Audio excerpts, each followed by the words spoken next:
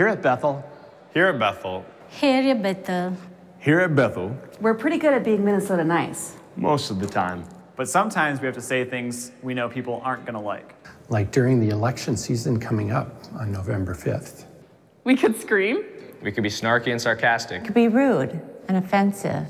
We could shut down and ignore people who disagree with us. But if we did that, we'd basically be like a lot of other people in America. But we are called to be different. Different.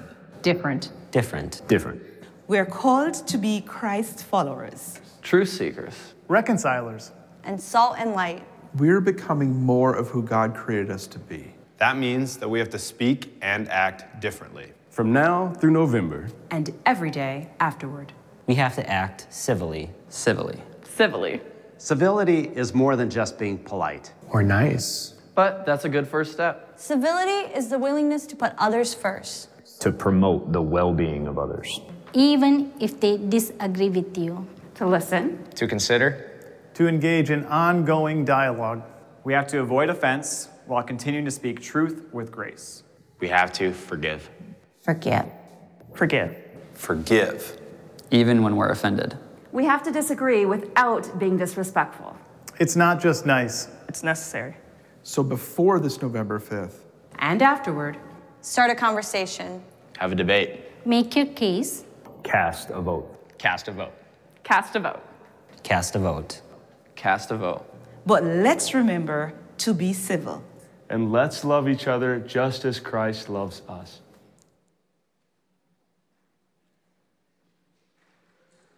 Hey, good morning, everybody. Hey, every week we come up on this stage, and an expression that you know around here is we say we want to make this campus, make this place look more like heaven. And I'm not sure if there are a more important couple weeks than the next couple weeks that we have coming up to do that. And so we just want to invite you into that. Bethel is trying to give you a platform, a structure, make it easy to be awesome Jesus followers during this election season. If you want to take out your phone right now, you certainly can and scan that QR code up there. It takes you to a website called Motivote. And this is a game plan, a platform to register to vote, to get people together to vote, to have conversations to vote. There's some gift cards and giveaways and things like that. It makes it really easy if you don't know where your polling station is, how to get there, all those sorts of things. Again, at Bethel, we want to give you a platform and make it really easy to look like Christ over the next couple weeks. Above all, as the video says, we encourage and pray that you have hearts of humility and love and care for each other during this season. That is my ultimate prayer, that this place does look like heaven over the next couple weeks. So thank you for being amazing. Thank you for participating. Thank you for registering to vote. And thanks for being the most incredible students on the face of the earth.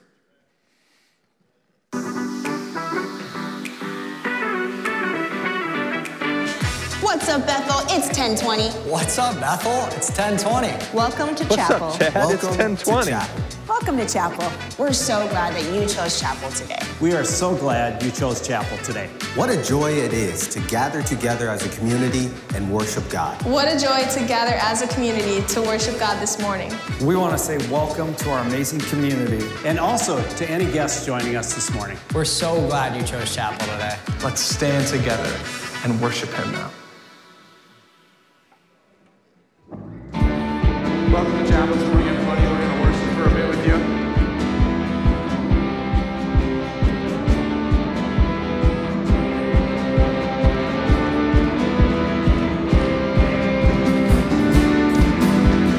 Heaven thundered and the world was born. Life begins and ends in the dust you form. Faith commanded and the mountains move. Fear is losing ground to our hope in you. Unstoppable God, let your glory go on and on.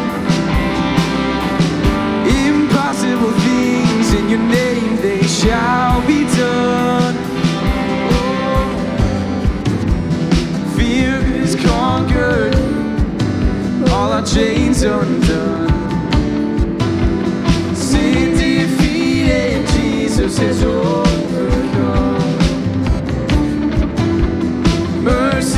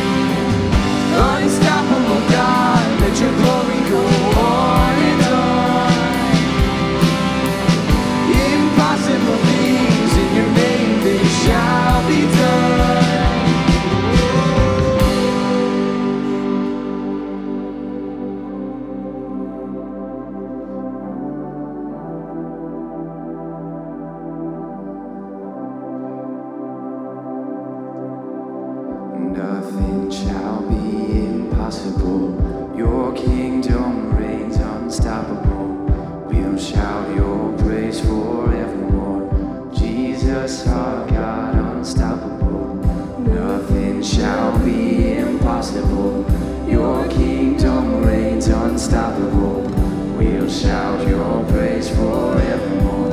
Jesus, our God, unstoppable. Nothing shall be impossible. Your kingdom reigns unstoppable. We'll shout your praise forevermore. Jesus, our God, unstoppable. Nothing shall be impossible. Your kingdom reigns unstoppable. We'll shout your praise forevermore. Jesus, our God, unstoppable.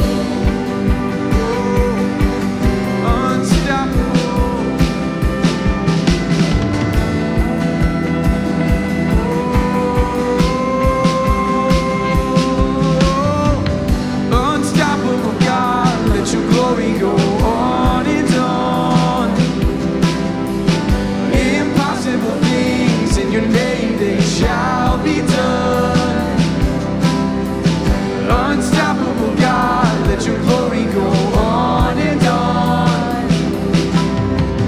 Impossible things in your name, they shall be done.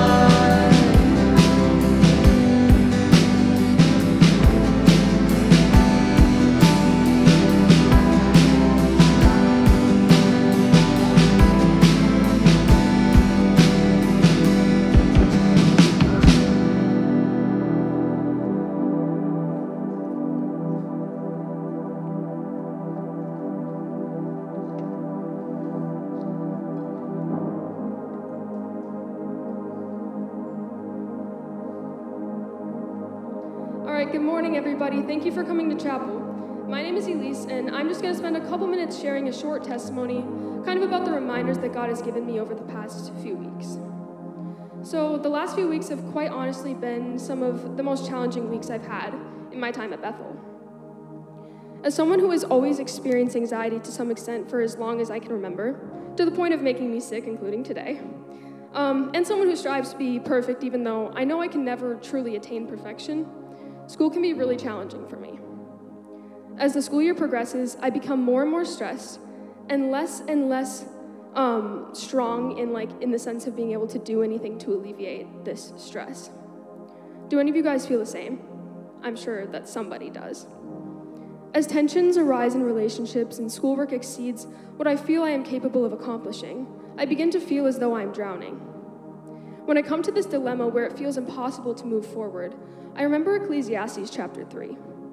This may seem like an uncommon book to point to for finding peace in times of trouble, but it's actually an incredible reminder that God has created a time and a place for everything, even the bad things, quote unquote bad things. Verses 1 through 3 read, "For everything there is a season, and a time for every matter under heaven, a time to be born and a time to die, a time to plant and a time to pluck up what is planted, a time to kill and a time to heal, a time to break down and a time to build up." And it continues on like this for several more verses. Then in verse 11 it reads, "He has made everything beautiful in its time. Also, he has put eternity into man's heart, yet so that he cannot find out what God has done from the beginning to the end."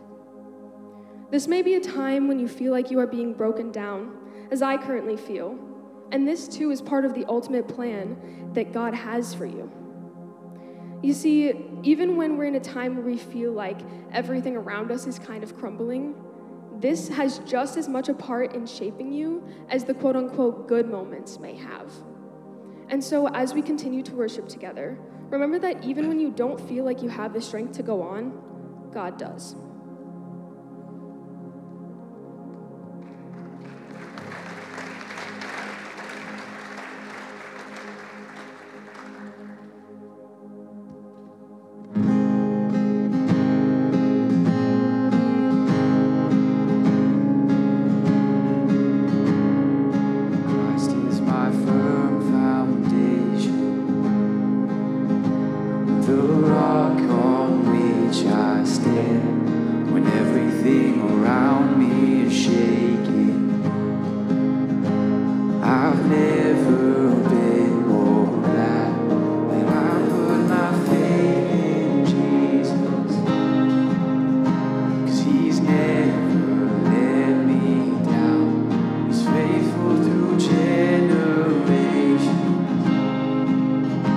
So why would he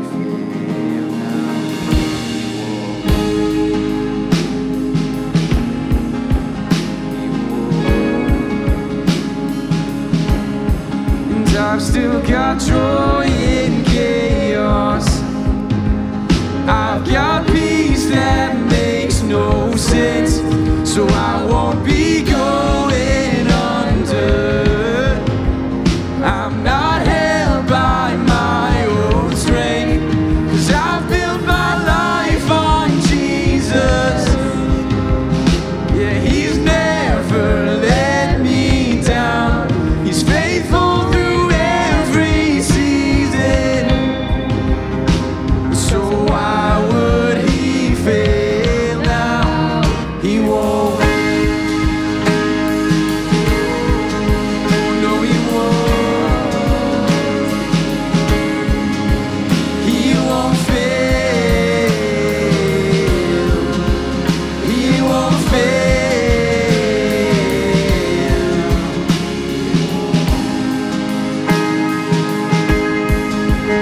No, he won't.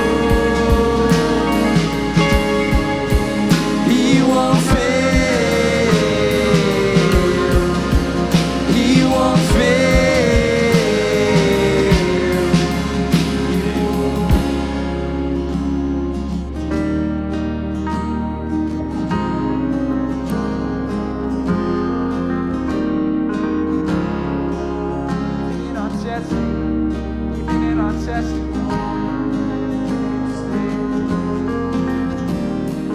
Rain came, wind blew.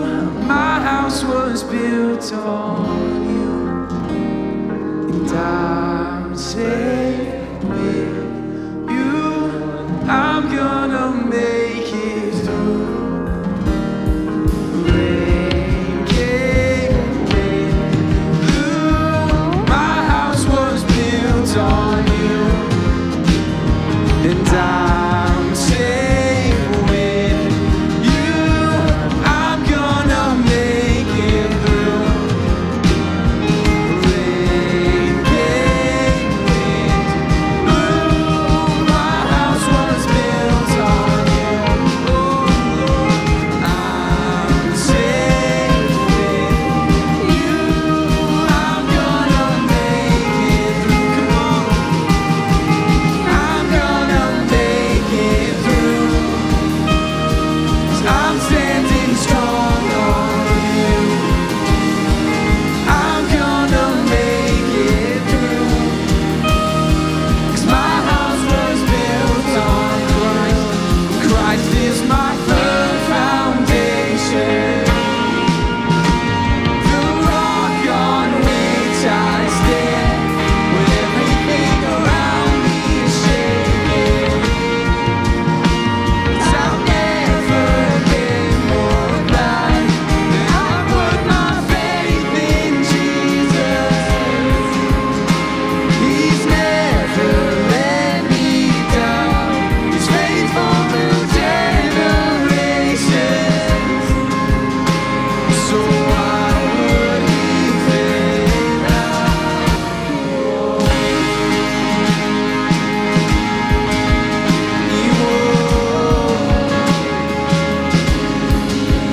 He won't fail.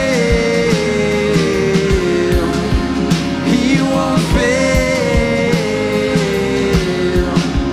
No, he won't.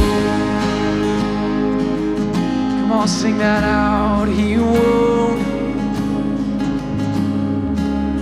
He won't fail. You won't fail.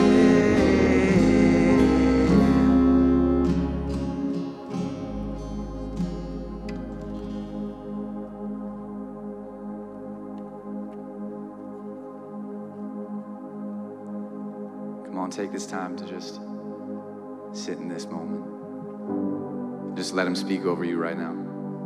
This next song that we're gonna sing is a little bit low, and I encourage you guys, just listen to these words. Just take these words to heart.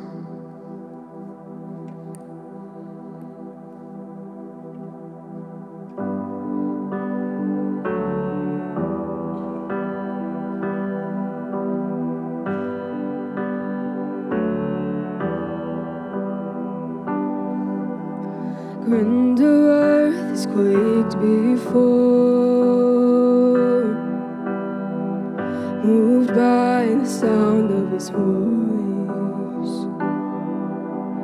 Seas that are shaken and stirred can be calmed and broken from my regard. And through it all, my eyes are on you.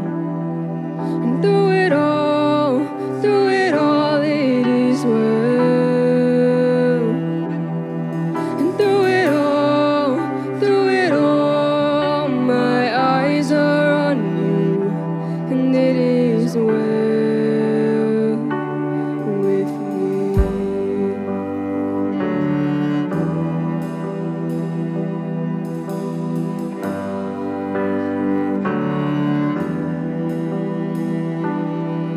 Far be it from me to not believe, even when my eyes can't see.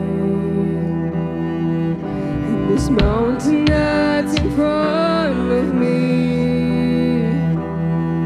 will be thrown into the midst of the sea. And through it all, my eyes are on you. And through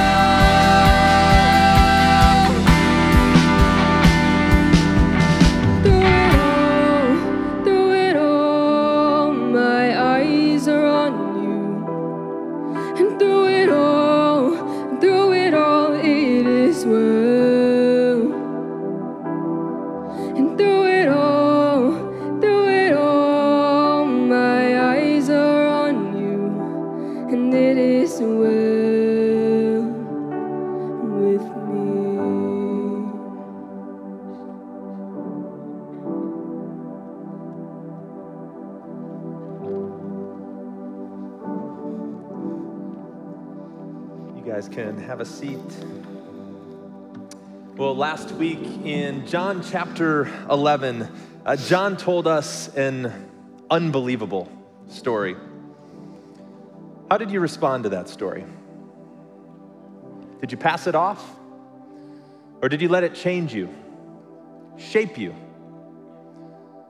Well, one thing I know is the disciples, well, it changed them. It shaped them forever. See, the disciples, they did not forget that story. In fact, that story changed everything for them. Their lives would never be the same again. So as we continue our series today, this week, Come and See the Gospel According to John, we actually are going to pick up this story where we left off. The very next chapter, chapter 12, this same group of characters is together again. Yep, they're all here. Lazarus, Mary, Martha, the disciples. Here they are, days after the unbelievable happened. Days after Lazarus was raised from the dead. They're gathered together once again. So this morning, as we read this scripture, we're going to read it a little differently than we have in the last few weeks. And we just want to invite you to imagine yourself in this story as one of the characters. So we're going to read it 3 times, and each time we want you to imagine yourself as a different character in the story. So I just invite you to sit back, close your eyes, and picture what it would have looked like to have been in this room as one of these people. What would have looked like? What did it smell like? What did it sound like? And maybe even, what did it feel like? What were the feelings that you would have experienced? First up is our friend, Mary. Hey, Bethel. My name is Mary. It's hard to imagine. It was just a little bit ago that I was so frustrated that I didn't even want to see him. I know you're not supposed to say that about Jesus, but he was willing to do miracles for everyone else. Why not me? Our family. My brother Lazarus. Well, that's what I thought. But I'm embarrassed to say I couldn't have been more wrong. And not only was Jesus willing to do a miracle for our family, he was willing to invite our family into the miracle. And now, I guess I'm just waiting for the opportunity to thank him. 6 days before the Passover, Jesus came to Bethany, where Lazarus lived, whom Jesus had raised from the dead. Here, a dinner was given in Jesus' honor. Martha served, while Lazarus was among those reclining at the table with him. Then Mary took about a pint of pure nard, an expensive perfume. She poured it on Jesus' feet and wiped his feet with her hair. And the house was filled with the fragrance of the perfume. But one of his disciples, Judas Iscariot, who was later to betray him, objected. Why wasn't this perfume sold and the money given to the poor? It was worth a year's wages. He did not say this because he cared about the poor, but because he was a thief. As a keeper of the money bag, he used to help himself to what was put into it. Leave her alone, Jesus replied. It was intended that she should save this perfume for the day of my burial. You will always have the poor among you, but you will not always have me. Meanwhile, a large crowd of Jews found out that Jesus was there and came, not only because of him, but also to see Lazarus, whom he had raised from the dead. So the chief priests made plans to kill Lazarus as well, for on account of him, many of the Jews were going over to Jesus and believing in him.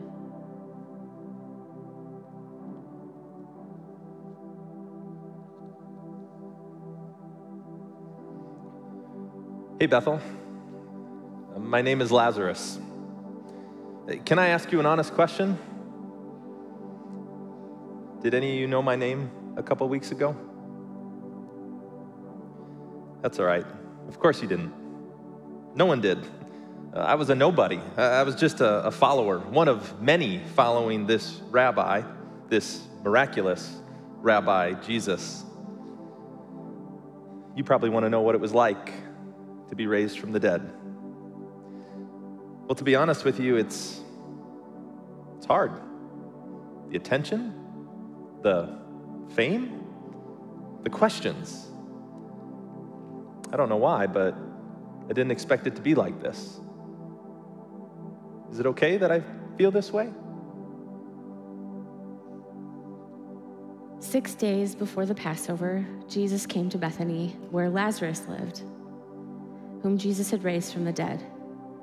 Here, a dinner was given in Jesus' honor. Martha served while Lazarus was among those reclining at the table with him. Then Mary took about a pint of pure nard, an expensive perfume, and she poured it on Jesus' feet and wiped his feet with her hair. And the house was filled with the fragrance of the perfume. But one of his disciples, Judas Iscariot, who was later to betray him, objected. Why wasn't this perfume sold and the money given to the poor? It was worth a year's wages.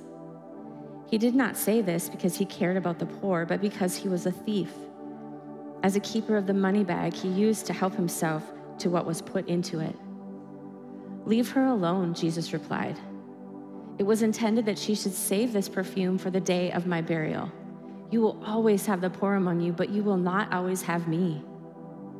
Meanwhile, a large crowd of Jews found out that Jesus was there and came, not only because of him, but also to see Lazarus, whom he had raised from the dead. So the chief priests made plans to kill Lazarus as well, for on account of him, many of the Jews were going over to Jesus and believing in him.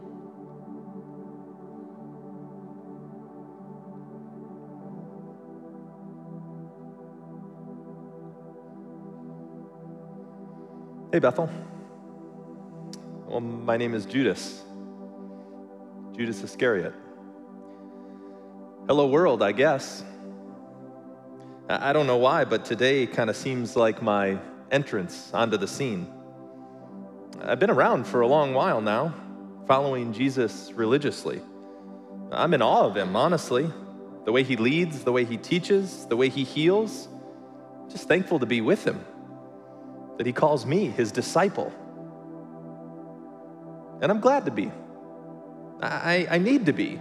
I'm glad to follow, glad to learn, glad to protect. You guys, things are getting crazy after this Lazarus thing. I think he's glad to have us around too. 6 days before the Passover, Jesus came to Bethany, where Lazarus lived, whom Jesus had raised from the dead. Here, a dinner was given in Jesus' honor. Martha served while Lazarus was among those reclining at the table with him. Then Mary took about a pint of pure nard, an expensive perfume. She poured it on Jesus' feet and wiped his feet with her hair, and the house was filled with the fragrance of the perfume. But one of his disciples, Judas Iscariot, who was later to betray him, objected. Why wasn't this perfume sold and the money given to the poor? It was worth a year's wages. He did not say this because he cared about the poor, but because he was a thief. As the keeper of the money bag, he used to help himself to what was put into it. Leave her alone, Jesus replied. It was intended that she should save this perfume for the day of my burial. You will always have the poor among you, but you will not always have me. Meanwhile, a large crowd of Jews found out that Jesus was there and came, not only because of him, but also to see Lazarus, whom he had raised from the dead. So the chief priests made plans to kill Lazarus as well, for on account of him, many of the Jews were going over to Jesus and believing in him.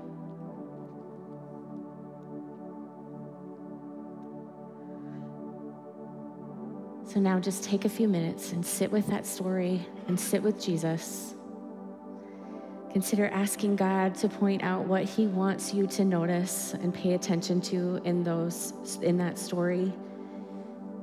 And as you reflect and respond, there's some questions on the screen. If those are helpful to you, feel free to answer those. And then in a few minutes, Pastor Nick will gather us back together to lead us through communion.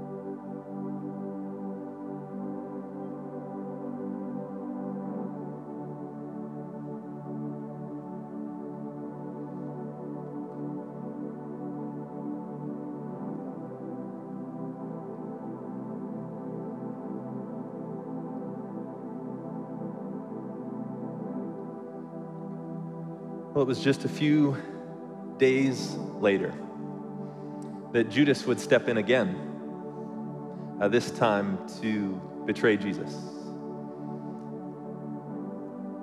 That night before, though, Jesus gathered, these guys together.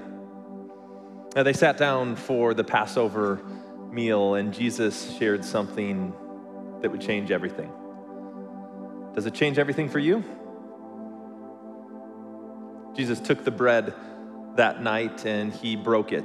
He broke it and said, "This is my body broken for you."